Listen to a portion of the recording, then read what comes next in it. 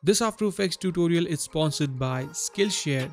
In this After Effects tutorial, we will learn how to create a pencil scribble logo animation inside of After Effects without using any plugin. It's gonna be a super fun tutorial, very easy to create, and we will cover a lot of different techniques throughout the complete video. So make sure you stay tuned throughout the end of this video, and if you enjoy it, then you can always subscribe to the channel or hit that like in order to support the channel. So with that said, I am Nikhil from 𝗵𝗂𝗡𝑚otions.com, and without any further ado, let's jump into After Effects and get started.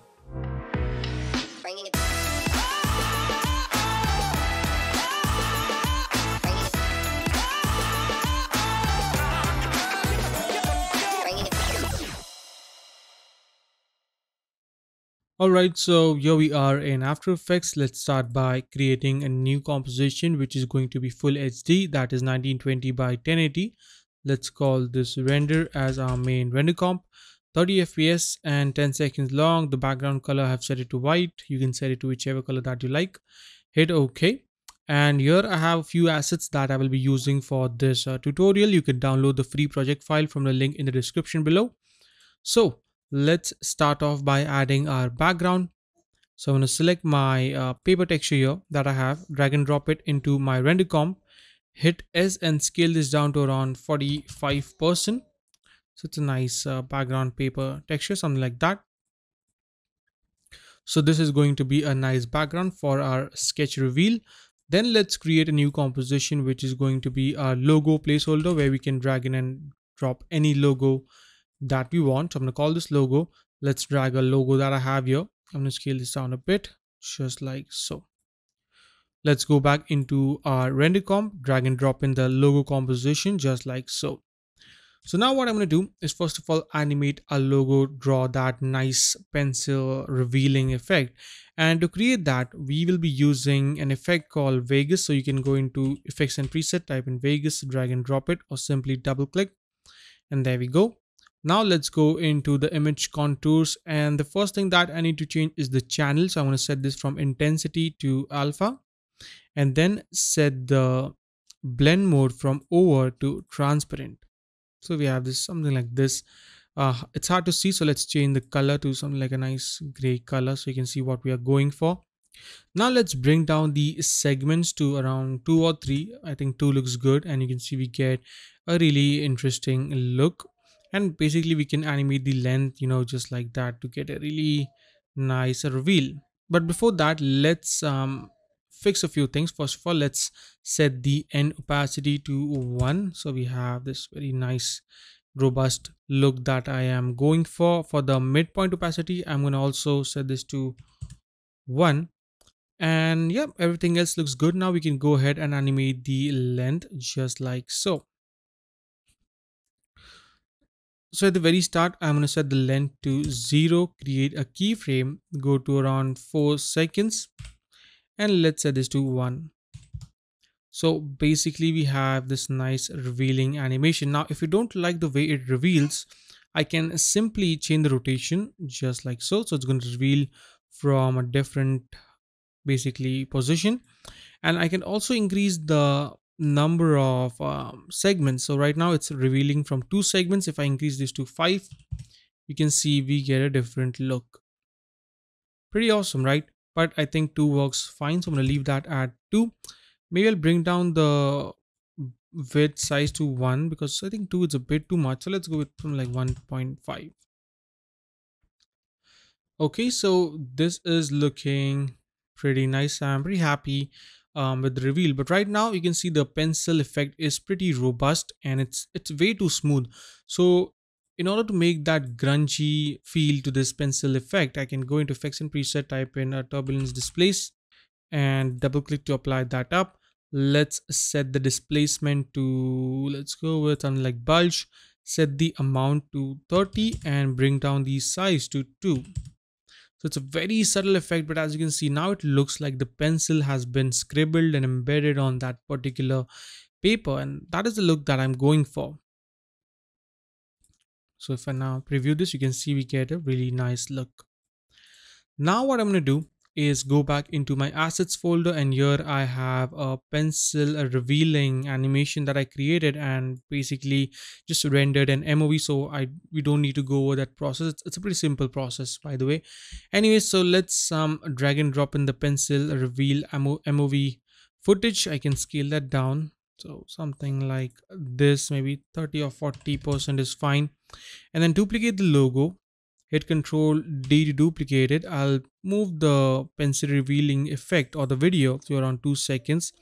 And let's place this below the logo and change the blending mode of this to, if I hit F4 and change the track matte option of this, to alpha matte. And then let's go into the logo composition. Basically select the logo composition layer and turn off the Vegas, or delete the Vegas and the turbulent displace. And now we have this really nice reveal, which looks pretty nice, I think.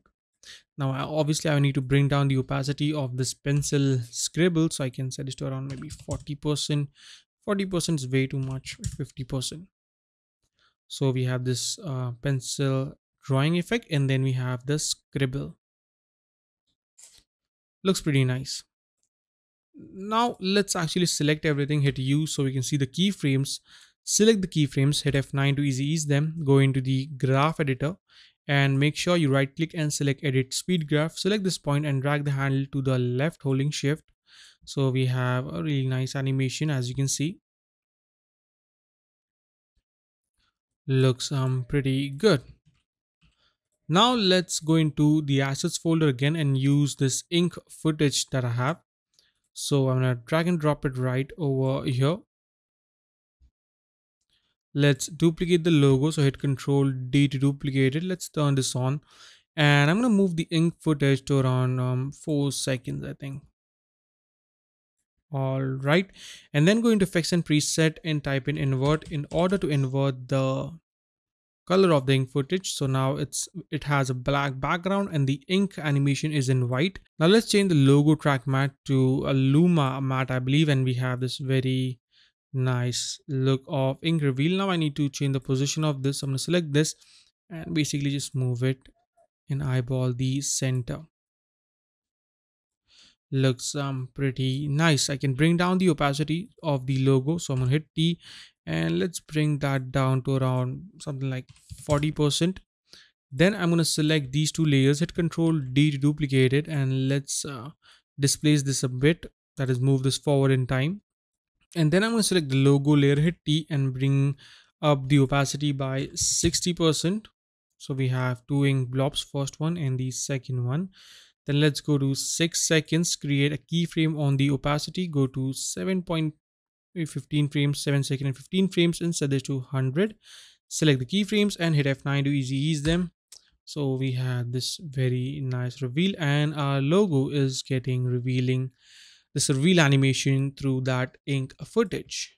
Pretty nice. Before I proceed further with this tutorial, let's take a look at today's sponsor, Skillshare. Skillshare is an online learning community for creatives where millions come together to take the next step in their creative journey. Skillshare offers thousands of inspiring classes for creatives and curious people on topics including illustration, design, photography, video, freelancing, and more. Skillshare offers class designed for real life, so you can move your creative journey forward without putting life on hold. You can check out this animation course for motion design on Skillshare to learn more about motion graphics and animation. Skillshare is also incredibly affordable, especially when compared to pricey in-person classes and workshops. The first 1000 people to click the link in the description below will get access to 2 free months of premium membership to Skillshare. So basically our animation is ready. Now let's add a really nice camera movement in order to give it a bit more depth and some dramatic camera animation to our scene. So to do that, I'm going to first of all right click, create a new camera, set the preset to 35mm, hit OK. I'm going to hit OK. Select all the layers and turn them into 3D layers. Right click and create a new null object, which is going to be our camera controller. I'm going to call this cam control. And let's align this actually into the center, and in order to move the anchor point into the center, I'm going to hold control and double click on the pan behind tool. We can hide the null object, we don't need to see this. And then what I'm going to do is turn the null object through to a 3D layer and then parent the camera to this null object. If you don't see this parent and link option, you can click on the small area, go into columns and add the parent and link option. So at the very start, I'm going to select the cam control layer, hit R to bring down the rotation properties, create a keyframe on X, Y, and Z. Let's rotate the X rotation by 38, Y rotation by 44, and Z rotation by 19. Then go to maybe something like 7 seconds and set them all back to 0. So basically we have a really nice animation, but there are a lot of things that are going on. First of all, let's fix the background, because right now you can see it's getting cropped here. So in order to expand the background, I'm going to select it, go into effects and preset and use an effect called 𝗕𝗵𝗵𝗫𝗫. Double click and let's expand this from the right side just like so. And then we have a cut right over here. In order to blend the edges, I can just simply blend the borders just like that. So we have a pretty seamless look, as you can see, but it's still there. So I'm gonna expand this a lot more, and also gonna expand this from the top. So we have this very nice look, as you can see. Now let's also add some zoom to this. So I'm going to go into camera options and animate the zoom. So I'm going to create a keyframe, drag that keyframe to 10 seconds, and let's zoom in quite a lot. So we have this nice zoom out animation along with the rotation. So maybe let's zoom in a bit more. Looks pretty good, I think. Now let's select the camera layer and the cam control, hit U so we can see all the keyframes. Let's select all these keyframes, hit F9 to ease them, go into the graph editor, and the same exact thing. I'm going to select all the points and drag the handles to the left. So let's see what we get. There we go. There we have a very nice revealing through the scribble and the ink. Pretty awesome. And the best part about this effect or this reveal is that you can anytime go into the logo composition, change this to a different logo, and it's going to look absolutely amazing. Now, one more thing before we end this video is you can add some noise in order to give a bit more organic look to this. So let's create a new adjustment layer, call this noise. Go into effects and preset. Go into effects and preset, add noise. Let's double click,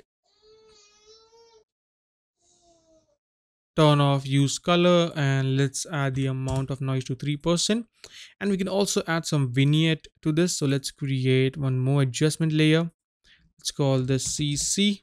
Go into effects and preset, add curves, double click to apply that up. Let's make this a bit darker, and then select the ellipse tool and create a circle just like this.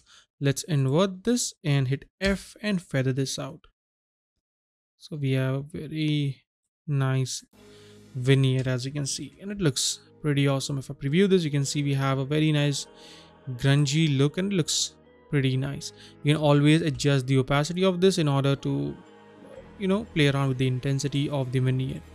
And boom, there we have our pencil scribble logo animation inside of After Effects without using any plugins. So that is a wrap for today, guys. I hope you enjoyed this tutorial, and if you did, make sure you subscribe to the channel and press that bell icon so you always get notified whenever I post a new video. You can also follow me on Instagram at dope.motions and check out my 𝗦𝘂𝗽𝗍 profile, Mean Machine and MoGraph Motions. The link to everything is in the description below. So I will see you guys in the next video. Till then, take care and always stay raw, stay creative. Peace out.